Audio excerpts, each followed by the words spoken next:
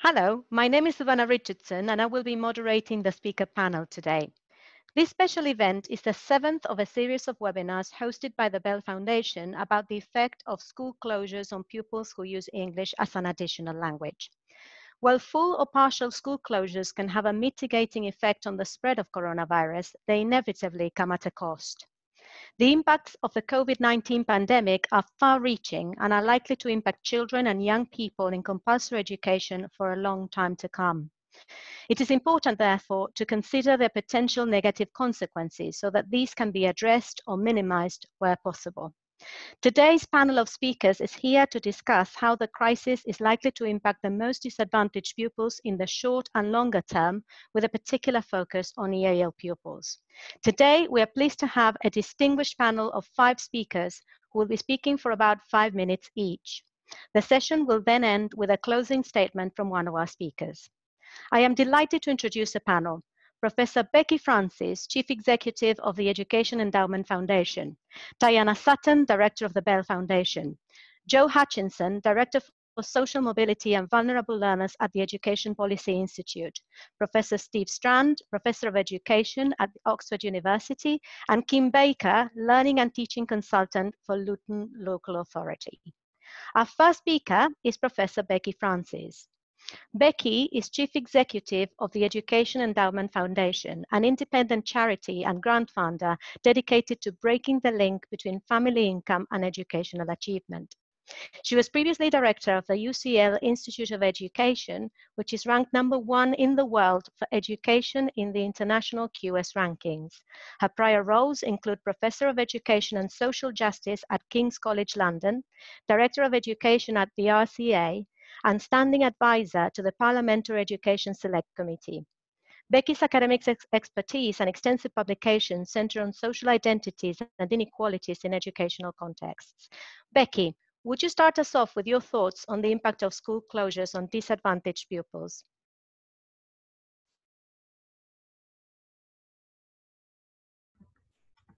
Thanks very much for that warm welcome, Savannah, and it's a real privilege to talk to you all and to address this really important and timely topic. So the background here is that, of course, as we record this video conference, and many schools across the world are closed, the majority of pupils in these education systems are out of school, though, of course, supported and taught in various ways. But nevertheless, it's likely that school closures will lead to slower rates of learning and perhaps to learning loss. And there's a likelihood that the negative impact will be worse for pupils who are economically disadvantaged. And of course, we'll come on to the issue of English as an additional language, compounding that in a second. Schools are gradually reopening now, and that's taking place in many countries, but often that's been a slow and gradual process, and we're seeing that in the UK. And in many countries, including the UK, complete reopening will be beyond scope for quite some time, and it's still unpredictable how long that period will continue. And we found ourselves globally quite ill-prepared in education in relation both to the health science regarding school closures and then the school reopening, and in relation to education science on remote learning. In relation to the notion of the attainment gap, in the UK and England in particular, between 2011 and 2019, we saw that gap somewhat narrowing over the period in both primary and secondary schooling. But school closures due to coronavirus are likely to reopen that gap. And our latest analysis, which is based on a systematic review of the literature on school closures, suggests that the gap at the end of primary schooling could widen anywhere between 11% and 75% over the gap over the time of school closure compared to its present size.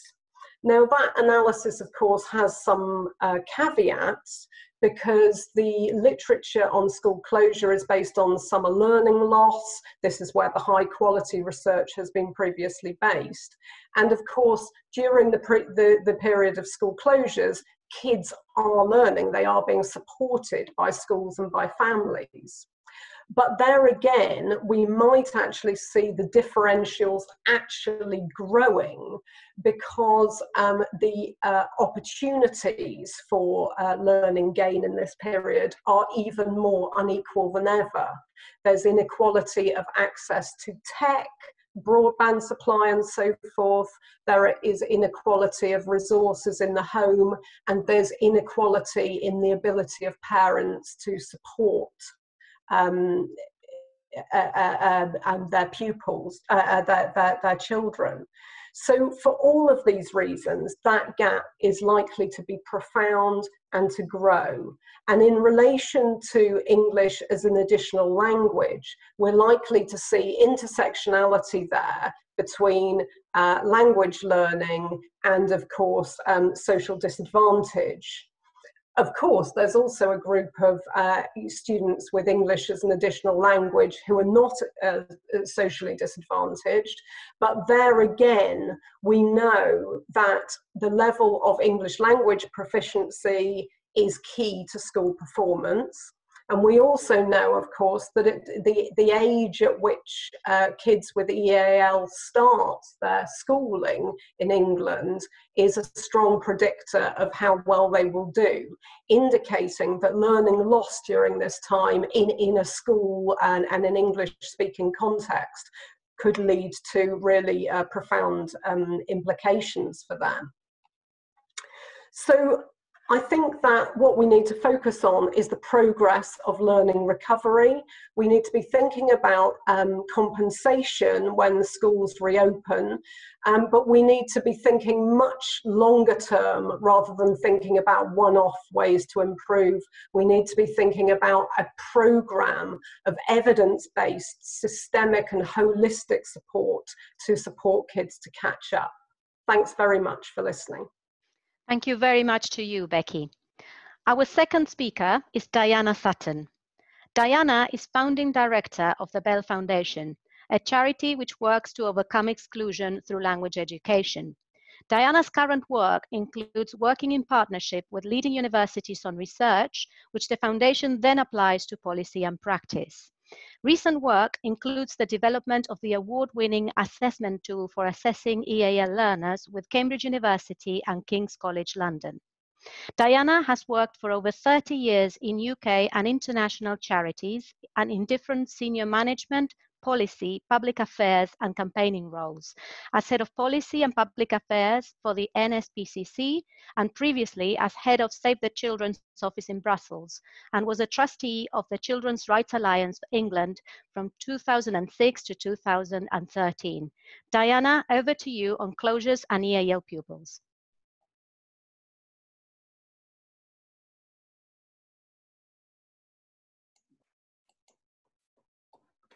Thank you, Silvana. In this presentation, I'm going to talk about the key risk area for EAL children of language learning and the recommendations to compensate. Firstly, who are disadvantaged EAL children? A pupil is classified as EAL if they speak another language at home, but this tells you very little about how well a child speaks English and means that the EAL cohort contains a very different and diverse group of students. An EAL child could be an advanced bilingual child of a French banker, a newly arrived refugee, or a child of migrant agricultural workers. So EAL children will have very different educational profiles, different proficiency levels in English, and will differ significantly in their ability to access the curriculum and attain at or above the national average. And some language groups attain significantly below the national average.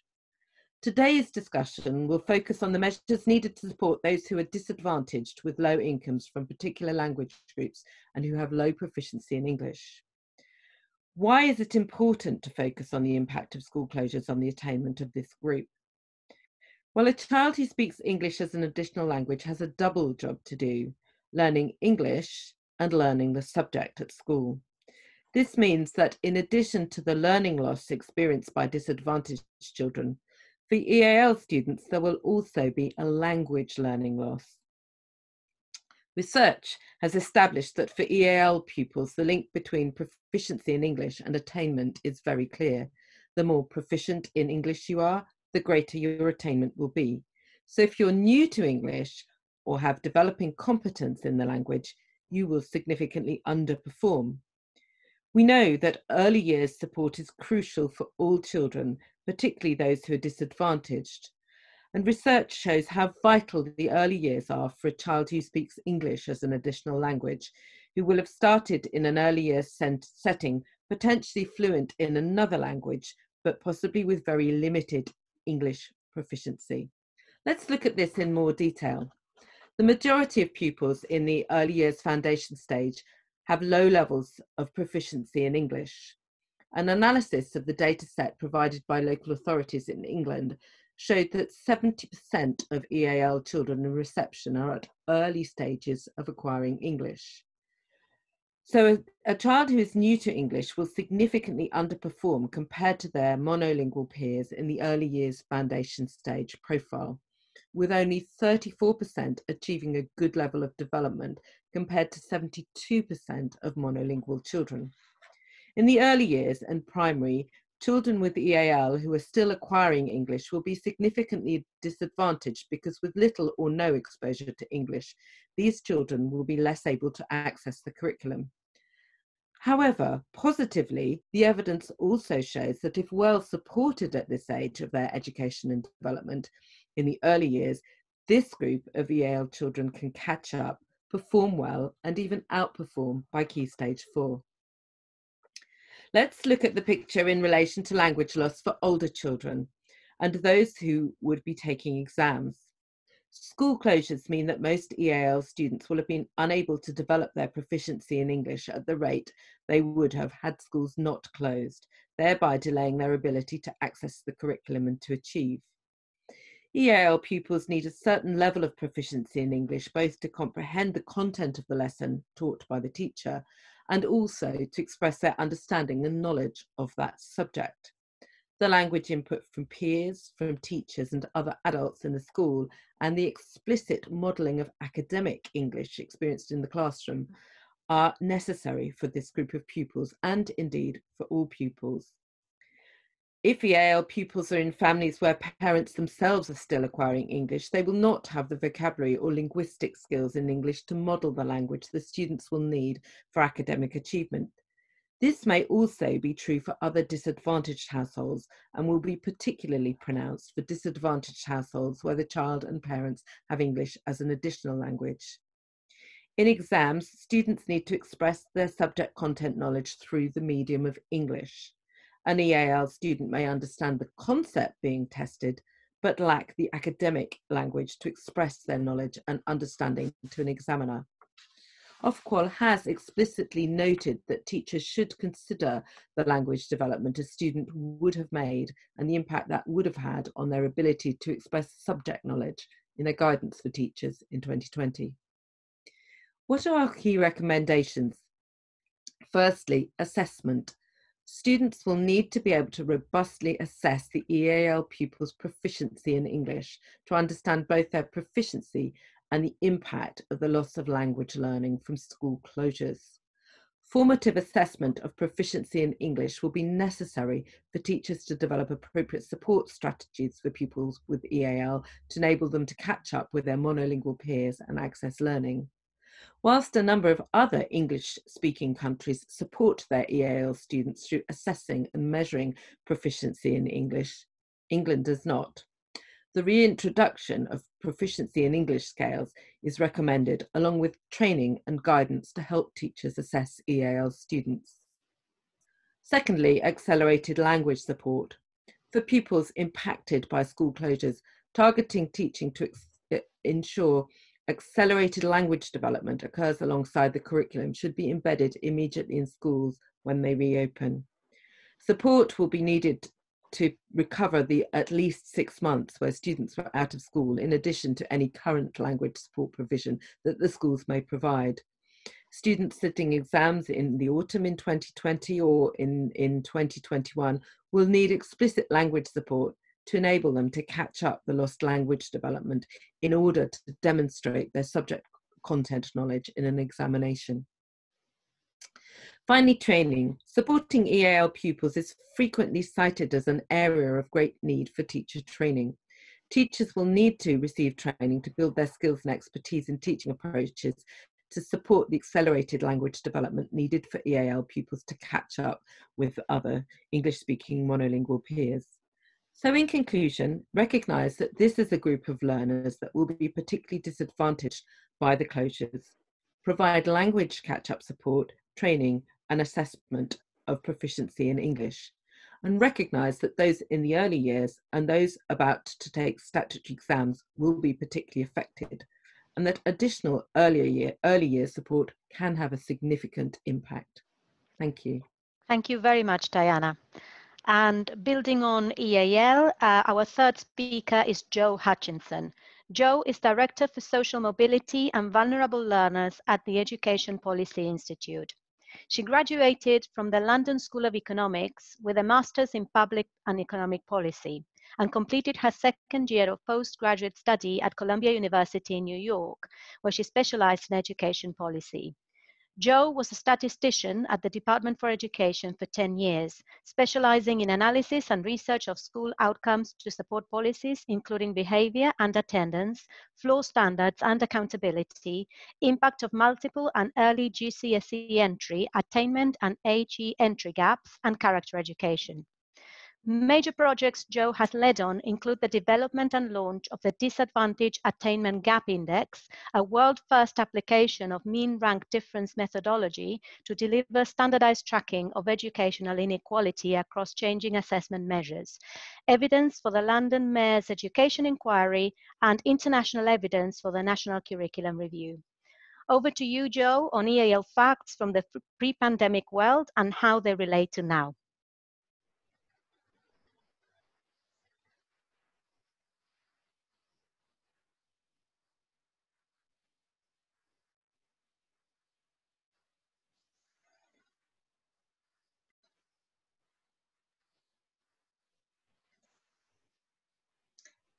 Hello.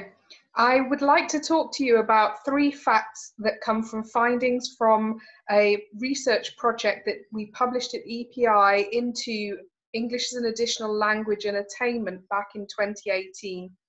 So the 3 main points that I'd like to discuss today and then link through to the current situation with lockdown and the pandemic and school partial closures are as follows.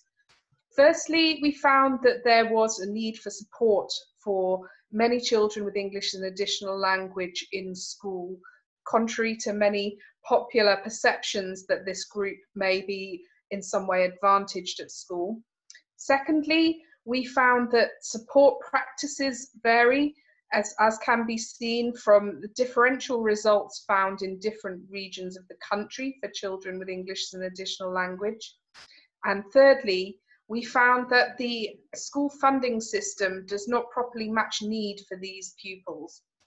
So taking these one by one, we're going to consider briefly how they relate to our current lockdown context. So starting with the support that's needed in school.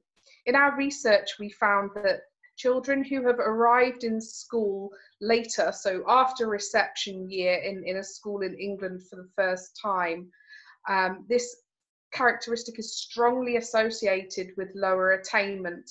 In fact, it's very likely to be a proxy for low English language proficiency, as discussed by Diana already.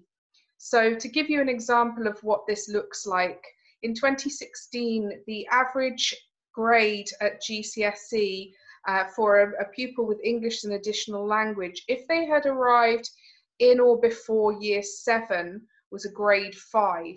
However, for those who had arrived between years 8 and 10, this dropped to a grade 4 on average. And for those who had arrived in year 11, the average was just under a grade 3. So you can see there a clear gradient in attainment outcomes according to the time of arrival, resulting in a need for support at school for late arrivals with EAL in particular. How might this relate to the current context?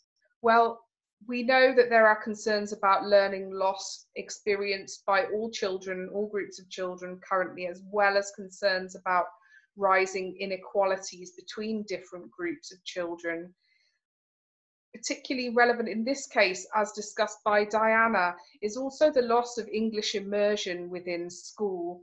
When we think about schooling as a physical attending experience within a school, within a community, lots of speaking and listening and lots of discussion going on alongside the content learning, the potential loss of this immersion in the English language could be a particular disadvantage for children with EAL. Also, there may be language barriers to accessing remote learning, which we'll come back to shortly. So moving to the second of our findings from 2018, we know that support practices vary because we can see regional variation in the size of the gap that we observe for children who arrive later within schools in England for the first time. Specifically, we see a clear north-south divide in the attainment for late arrivals, whereas regionally, looking at other EAL pupils who'd arrived earlier or always lived in England, there was much less variation than there is regionally for those later arriving pupils. So we know that support varies across the country. Linked to this, and in the current context, we also know that remote learning varies across several dimensions from place to place and school to school. We know that the quantity, quality, and the media used in remote learning differ from place to place according to the decisions made by individual schools and the resources that they have. So in some places worksheets are used, in others it's more focused on online tasks or online lessons or sometimes broadcast lessons. A key feature which would differ across these different media through which remote learning is taking place would be how much interaction there is between children and other children learning and between children and teachers. Clearly, some of those forms of work are more potentially interactive than others, and that would affect how much speaking and listening practice children with EAL have and how much that helps to develop their language. So thirdly, the final finding I want to discuss today was around the school funding system and how that accommodates the needs of children with EAL. We found in our research that the funding system as it's currently set up does not match need. In particular, the EAL factor that's paid in respect of children with EAL to schools as part of their school funding under the national funding formula is currently paid for up to 3 years. But this is very different from what research tells us about what's needed. The research consistently indicates a range of 5 to 8 years as the period of time it takes for children with low proficiency to reach a level of academic proficiency that enables them to engage in a secondary school curriculum, for example. A second aspect of this, looking at the funding reforms that have taken place for schools over recent years under the national funding formula. This formula introduced and brought about relative funding shifts away from areas that are ethnically diverse, urban and disadvantaged. And we found in our analysis, looking at the funding that follows the typical EAL pupil as an overall package from the whole of the funding formula, that these shifts especially affected primary school children with English as an additional language, who saw a relative reduction in the funding per child. So thinking about how this links to the current context, as schools respond to the lockdown and to reopening, they are still affected by the funding distribution and the way that the formula works as they attempt to put in place support for children with EAL. But also, as mentioned previously, the resources available at home will vary too. So some of the important factors that might be at play, particularly for children with English as an additional language, and especially at the more socioeconomically disadvantaged end of the scale, include having enough space to work quietly, particularly for families with more than one child in school. Sometimes the home environment doesn't allow enough space for children to be able to work quietly on their work separately from their siblings, and also from parents who may be working from home. There's also an issue related to the family risk from the virus itself. Emerging evidence is suggesting that people from Black and minority ethnic communities face an increased risk of catching the virus and suffering serious effects from it, which changes the chances that children may be in families affected traumatically by the virus itself and potentially by bereavement. There are also differences in access to internet connections and sufficient devices for all members of the family to take part in learning or work. And finally, differences in the parental support available and whether parents are able to engage, for example, with worksheets that are printed with English instructions. So those are the three factors that I wanted to discuss today, to think about the impact of our research findings and how that might be playing out in the current lockdown context. Thank you. Thank you very much, Jo. Our next speaker is Professor Steve Strand. Steve is Professor of Education at the University of Oxford. He holds a first-class BA Honours and PhD in psychology. His research interests are in the associations of ethnicity, social class, and gender with a wide range of educational outcomes at all stages of schooling. He has almost 100 scholarly publications in the field, including international peer-reviewed journal articles, book chapters, and research reports. He has been an advisor to the Department for Education and special advisor to the House of Commons Education Select Committee. Steve, over to you on the estimated GCSE A-level grades process.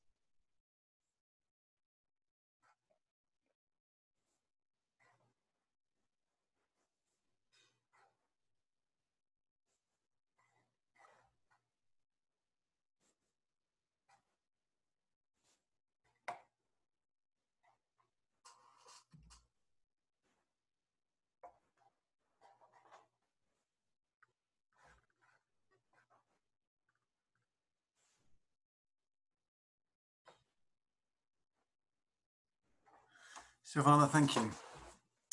I want to talk today about a very specific issue, which is the impact of the school closures on the award of GCSE and A-level grades in summer 2020. I'm going to talk most specifically about the GCSE grades, but the general principles apply equally to the award of A-level grades for this summer. So those of you who work in school will know that we're talking about a two-stage process. In the first stage, teachers are going to be asked, using their detailed knowledge of the individual students, to estimate for each pupil the grade they will achieve and their rank order, which essentially is going to be how secure you feel that prediction is. So if you are awarding 10 grade Bs in geography, you might rank first the student who you're absolutely certain has got a very high probability of getting a B, and you might rank 10th, the one where you think it's a more borderline case. Now, I think most people in education are happy that teachers actually are the people who are most well informed about the whole context surrounding individual pupil, and are most able to make a good judgment about the grades that their students would have been likely to achieve. Certainly, although we are a data-rich nation, we don't hold anything in central databases that could match that depth of knowledge that teachers will have had or have about the students that they teach. Nevertheless, we also know that the process of awarding grades and estimating what grades would be given is open to certain challenges. So we know historically, for example, that when teachers are asked to make estimates about A-level grades for the purpose of UCAS and university entrance, although those grades that are estimated do tend to match the achieved grades in about 50% of cases, In around about 15% of cases, those grades are underestimated, but in about 35% of cases, those teacher grades are overestimated. So there is a tendency to overestimate those levels of achievement. So there's going to be an important second stage to the awarding, which is a centre standardisation. So essentially this is going to ask the question, is the distribution of grades that is awarded by a school that which might reasonably be expected? Or are there variations? Are some schools maybe being more lenient and some schools being more severe in their grading? And the main mechanism to generate that expectation about what might be reasonably expected is going to be the Key Stage 2 prior achievement of the cohort that would have sat their exams in 2020. In the case of GCSEs, it would be GCSEs for those who are going to sit A-levels in 2020. I'll stick to the Key Stage 4 or GCSE outcomes. Now that's reasonable, I think. If there's a single predictor you would choose to use, prior attainment is going to be the best single predictor that you could possibly select of all the range of predictors that are available. But there are issues if you only look at prior attainment, which is the current position of Ofqual. And that will be impacting on EAL pupils in at least two ways. One is that Key Stage 2 results will tend to systematically underestimate the GCSE predictions of pupils who have low proficiency in English. So if we look at last year's Progress 8 scores from 2019, the mean Progress 8 score for EAL pupils was 0.48. That is, EAL pupils tended to achieve half a grade higher in each GCSE they took than would have been predicted from their attainment at Key Stage 2. So any grade distribution that's estimated only on prior attainment will underestimate the likely levels that might be achieved by a school with a high proportion of EAL pupils. Now, one of the things that we know is that actually that EAL average is going to be quite misleading, because we know that there's a very strong relationship between your proficiency in English and your outcomes, and actually some EAL pupils, in fact a vast majority, at Key Stage 2, some work I did with in 2018, shows that 25% of pupils at Key Stage 2 are acquiring English in terms of their proficiency in English, and they're at the lower three stages of the skills that we used briefly within England. And those are the young people that are going to be particularly impacted. Those who are EAL but are developing competence are going to be more negatively impacted, but those who are competent or in fact fully fluent will be less impacted. However, we don't have proficiency in English because it's been, the government ceased to collect that data. So we'll have to do something that uses the EAL flag. The second issue will be those estimating the grade distribution for schools where there's missing Key Stage 2 data. Clearly, if you don't have prior attainment data, that's going to be a big issue. I think that's probably the largest problem there is going to be independent schools who don't take Key Stage 2 results. That's going to be a very, very big issue. But later arriving schools with a high proportion of later arriving EAL pupils will also be impacted because, as we heard from Joe, the achievement differences are very strong depending on if you don't have Key Stage 2, you weren't in an English school then and you arrived more recently, that tends to be associated with low proficiency. So in those contexts with missing Key Stage 2 data, it's going to be very important to look at the school's previous results and to model, say, a 3-year previous average to have a better indication of what the outcome might be. So in thinking about this, Ofqual has indeed been taking a lot of advice and has an expert advisory group. But I think there is an important thing to estimate here, which is that they should, in order to get the most accurate estimate of what the grade distribution might reasonably be expected to be for a school, employ a contextual value-added model, where rather than just looking at prior attainment, they take into account also all the other information that is held and can be modelled separately from the National Pupil Database. So we are talking about EAL as a key interest here, but also entitlement to a free school meal, gender, special educational needs, and all the other information that's available. And that's really important to do, because we must make sure that the predictions are as secure as they can be and as accurate as they can be. And that's important, to be fair, not only to EAL pupils, but actually to schools with very few EAL pupils and a high proportion, say the young people on free school meals. So it's really important that we try and make the predictions as accurate as we can do.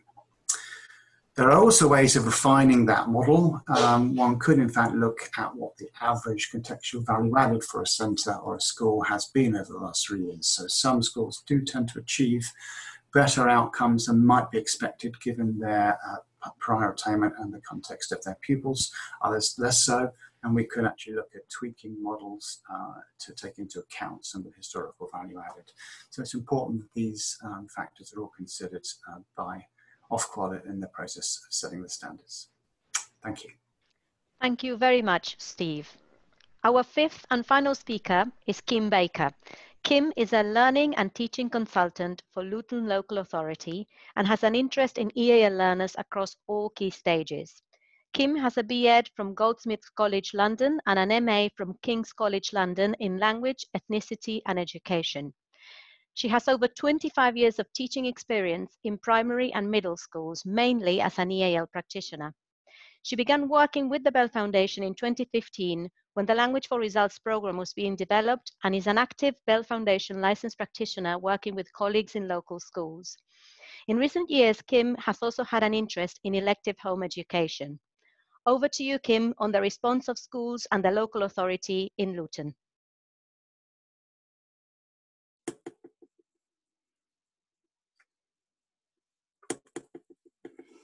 Hello.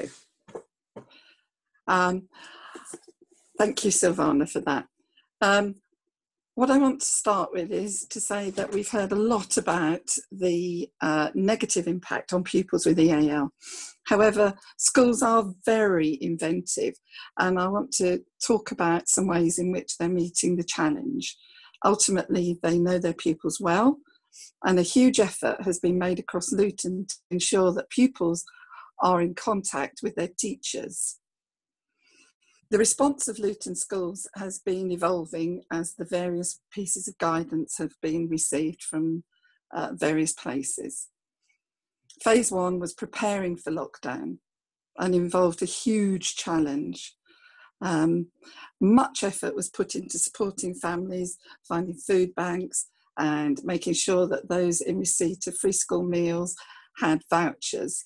Schools had to be quite inventive, and they produced their own voucher systems until the Department for Education system got over the teething problems. Work was set for pupils to take home. Many schools had packs of work with reading books, stationery supplies. Over the Easter holiday, a local charity was able to supply additional resources of paper and crayons to identified families.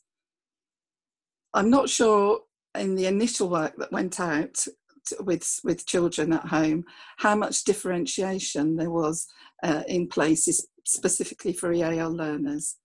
I know that some schools were able to send out websites, lists of websites to parents, especially those new to English, with simple vocabulary, with rhymes, videos, this sort of thing.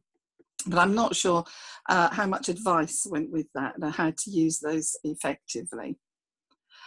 Few schools were able to offer online learning. Our high schools were better placed, but a few primary schools offered a digital approach to home learning from the start. During lockdown, school staff have been contacting families by phone, usually weekly, but for some families that's been daily. They've been texting, using parent mail, sending out newsletters. There has been some use of first language in this, where personnel have been able to communicate in community languages. But obviously this isn't a possibility for every language that we have in every school. More schools are gradually building up their digital lesson delivery, and they're also developing ways of monitoring the engagement in home learning for pupils. This has been a challenge because the response has been very varied. However, we've seen an increased engagement from primary schools in online training for teachers, and their skills are improving. As highlighted by previous speakers, we realise that the technology divide is especially acute for some families with EAL learners. Many schools have risen to this challenge by repurposing old IT equipment for families with no access to tablets, laptops or other devices. Schools are also funding dongles to allow internet access to families who have got no broadband. This is still an area we're trying to develop solutions for. It's an ongoing piece of work. We have a well-established head teachers strategic group that liaises across the borough. It's now meeting weekly, and the heads are able to share experiences from their neighbourhoods. And this has been an effective forum for sharing information about successes. Other communications from the local authority with head teachers have been about developing their return and recovery plans. Each school has a named LA person who can point head teachers to experts to help them with any queries that they may have. They act as a sort of sounding board about the possible return to school plans. By the week beginning the 15th of June, we hope that 96% of our schools will be opened to the named year groups. There's still a high state of anxiety amongst families about a second spike of COVID-19 infection, particularly families with a BAME background. This information has been gathered by our BAME listening project, led by one of our multi-academy trusts.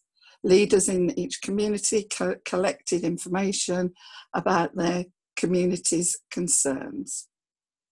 I have to say, though, that I do feel that all our schools are carrying out robust risk assessments and taking advice from the Department of Education, qualified health and safety experts, Public Health England and Public Health Luton to inform their return and recovery plans. Wider opening decisions are being made by individual schools in a bespoke way, and within that, the makeup of the school's community is a key consideration in their risk assessments. Individual schools are in communication with parents, and at the moment, parents have the final say as to whether or not their children will return to school when invited.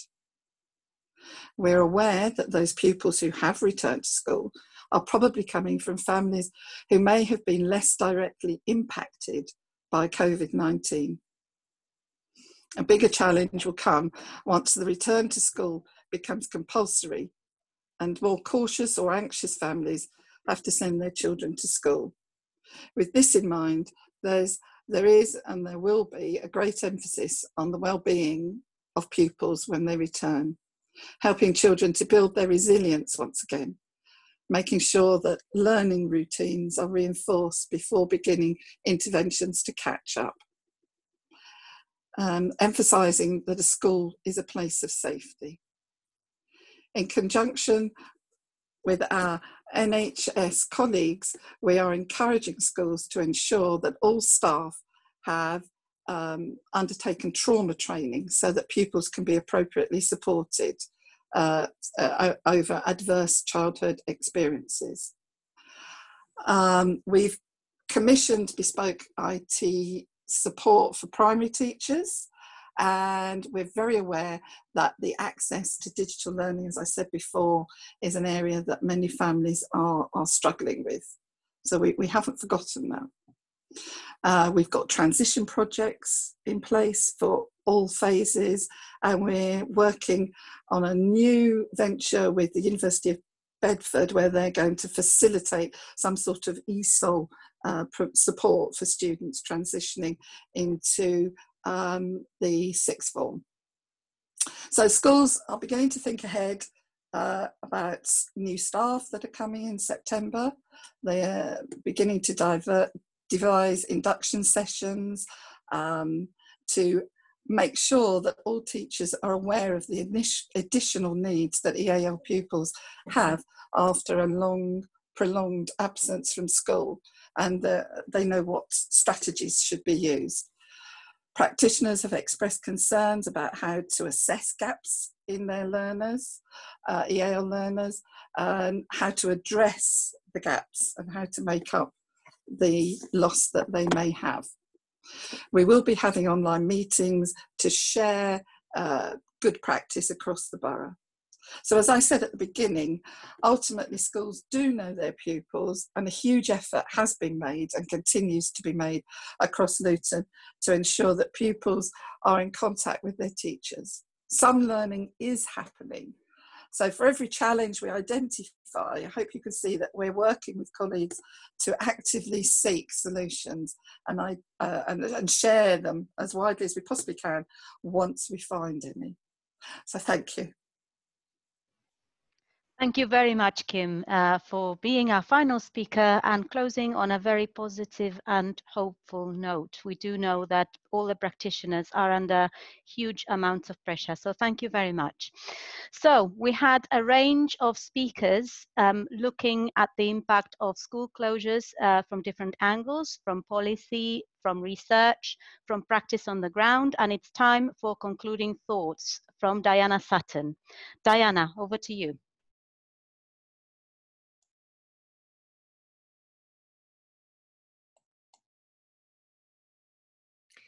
Thank you.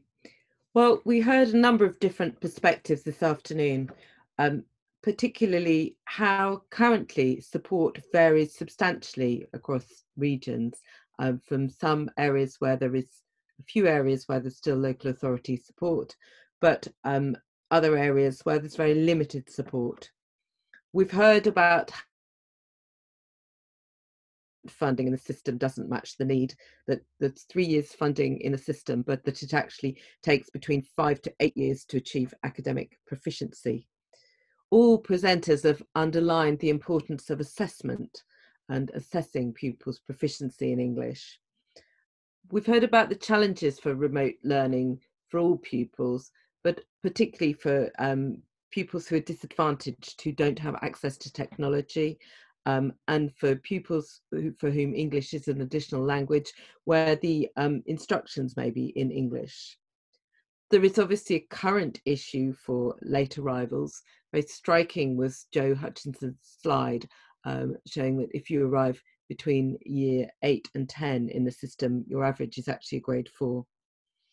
We heard in detail from Steve about the challenges with the current system of exam assessment, or assessment in the absence of exams, I should say. The tendency now for there to be an overestimate, the tendency for the key stage 2 results to underestimate EAL GCSE scores. We also heard a very specific recommendation from Professor Strand about the need for a contextual value added model to make sure that predictions are as accurate as they can be. We heard some very practical steps from Kim Baker in Luton about what families and local authorities are actually doing to help families and pupils to learn during lockdown and as schools gradually go back. We've heard the particular issue for BAME families who are more vulnerable to COVID, and we mustn't forget that amongst those families there will be a substantial proportion of EAL learners. We heard about specific recommendations about the importance of language support and support post COVID and as we exit lockdown. A word of caution really, that we don't know how long we will be managing school tuition in this sort of partial lockdown, as some schools go back, as some year groups go back. We even read at the weekend that exams may be interrupted some way into the future. So a particular highlight is really thinking about what needs to be put in place for EAL learners, disadvantaged EAL learners, if this situation is to continue into the future, as opposed to the immediacy of the here and now. Thank you.